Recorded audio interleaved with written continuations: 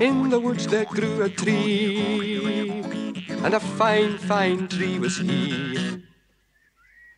And on that tree there was a limb, and on that limb there was a branch, and on that branch there was a nest, and in that nest there was an egg, and in that egg there was a bird, and from that bird a feather came, and of that feather was a bed.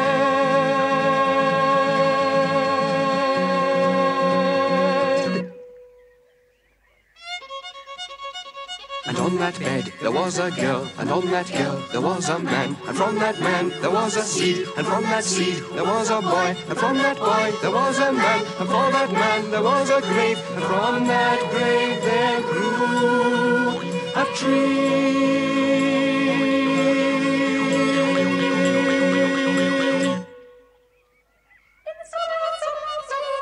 And on that bed there was a girl, and on that girl there was a man, and from that man there was a seed, and from that seed there was a boy, and from that boy there was a man, and for that man there was a grave, and from that grave there grew a tree.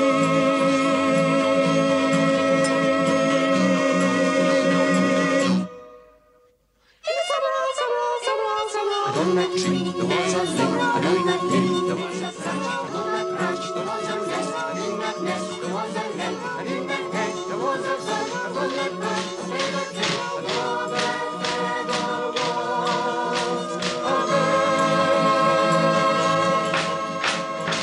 Very well, girls, that's enough. Now it's time to pay attention to me. Now, Daisy, will you tell us what it is, please, that the Maypole represents?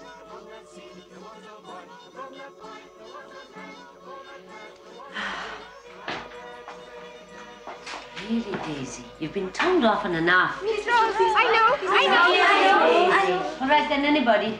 That is simple. The phallic symbol. That is correct.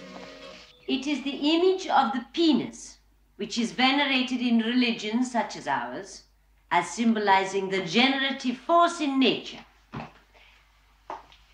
Oh, can I help you?